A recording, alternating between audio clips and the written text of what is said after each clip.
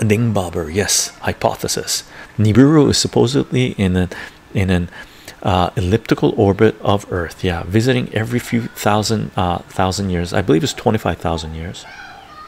Coming soon to either bring death and destruction to the unrighteous or bring peace to Earth, or coming here to collect the gold that their minions were supposed to collect. And then gold is what they need on planet Nibiru to maintain their atmosphere and stuff like this. So every 25,000 years they come around the Earth, and this is really a mining planet, right?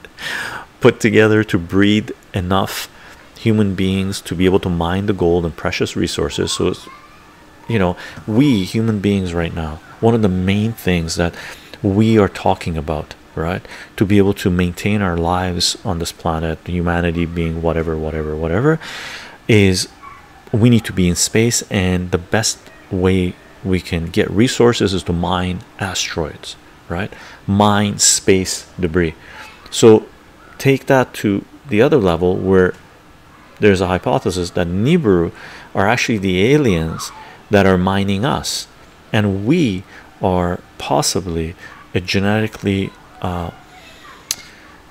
experimented on species that have been created to be the workhorse to mine this planet. And people, certain groups, factions, races, whatever, have been put in power, right? Some people say Illuminati, some people say this family, that family, this dynasty, that have been put into power, the pharaohs or whatnot, to control us, to manage us, so we can mine the gold. Now that technology has reached a certain level where we can mine a lot of gold just through technology, not just brute force, then they don't need this many people here, this many workers here. So there are things being rolled out to depopulate the planet, because technology can do our job, right? There's so much, it's super cool, right?